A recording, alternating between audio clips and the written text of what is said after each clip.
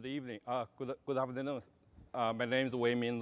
I'm the CEO of Anchora. And this work is a joint work with Professor Jiao, who is the Deputy Director of Network and Information Center at Shanghai Jiao University. And today, I would like to share some experience with you regarding building a university community PaaS using Cloud Foundry. First, some background material about Shanghai Jiao University. And it's located in Shanghai, and is one of the top 5 universities in China. There are over 40,000 faculty and staff members and students. The Center for Network and Information provide IT service to the university community, in particularly in the area for education and research.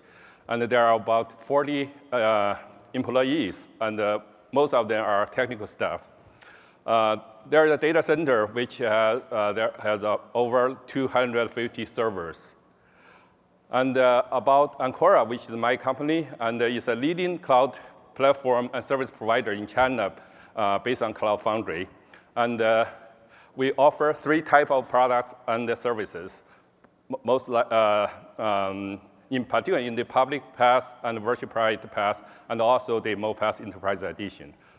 Jointly, we built a university PaaS at Shanghai Jiao University, which is the first university community PaaS in China.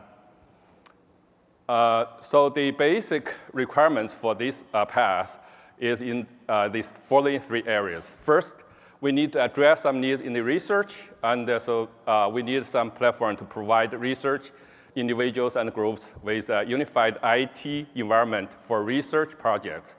And the second one in the teaching. We need a unified development and testing environment for the class projects. For example, students develop their code and deploy and test their code on the PaaS.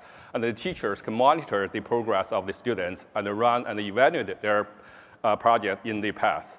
And also the university encourage the entrepreneurship. And so they need a platform to provide online incubator.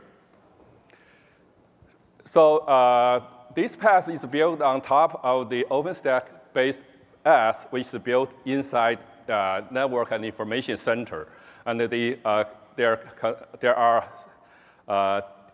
different types of controller nodes, compute nodes, and storage nodes in order to support the PaaS. And also the community PaaS is based on MoPaaS, which is our solution for the public PaaS. Of course, it's based on the Cloud Foundry. In addition to some extension and also the enhancement to the Cloud Foundry, there are multiple third-party services that are integrated into this solution, in particular in the identity management and also authentication authorization service from the university. And also, the PaaS, community PaaS is integrated with MoPaaS. In addition to other features, one purpose for that is in order for the user of the community PaaS to migrate their service to the MoPaaS if the resource is limited. I would like to share 3 case studies. The first one is the university used this platform, the PaaS, as an innovation and an platform. So they host their first mobile app innovation challenge last year at the university. There are about 57 teams to participate. And also, all the apps are deployed on the PaaS, community PaaS. And the second one is the NIC, the Network and Information Center, built their Wi-Fi network monitoring platform, and also is hosted on the cloud on this PaaS. And the third one is a research team at the university environment engineering department to provide air pollution monitoring and analyzing system, also deployed on their university community PaaS.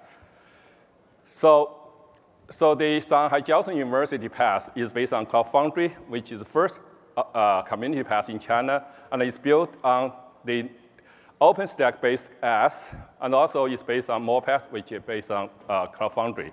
And so the PaaS are addressing the needs in the 3 areas: the research, teaching, and innovation and entrepreneurship.